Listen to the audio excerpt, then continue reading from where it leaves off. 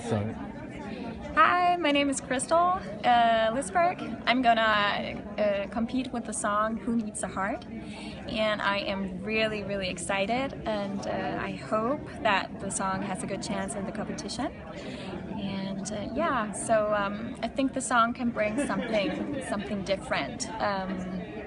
It is kind of Eurovision, but it's a big ballad. I know that ballads are not the usual one that goes #1, but I hope maybe this year that people would choose a ballad, because I think it needs a chance. And yeah, I think the lyrics of the song can touch people's heart, and I feel the song when I sing it, so I'm just gonna go all for it, yeah, for the song. Yeah. Oh, thank you so much, and see you in Horsens. Yeah, thank you. Have a nice day.